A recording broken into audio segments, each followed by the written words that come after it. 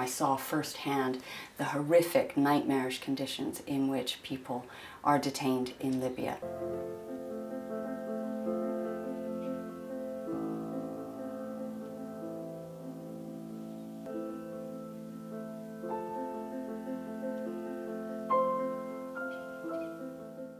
There's a whole system of official detention centers, and almost everybody who is intercepted by the Libyan Coast Guard is placed in these horrific detention centers where they are subjected to terrible abuses, including torture and sexual violence.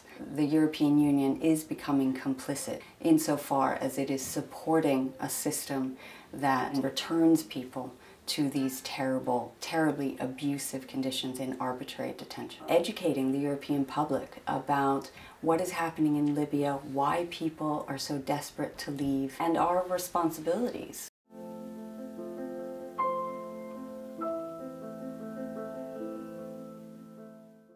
Enabling and allowing non-governmental organizations like SOS MEDITERRANEE to ensure that we can minimize as much as possible the number of lives lost.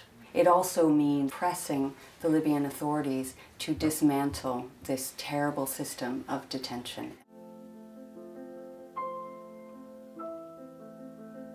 A message that is based on respect for human rights, that is based on the values on which the European Union is founded, and that they not be cowed. That means getting the boats out there. It means supporting the work of non-governmental organizations that are filling a tremendous gap left by European states.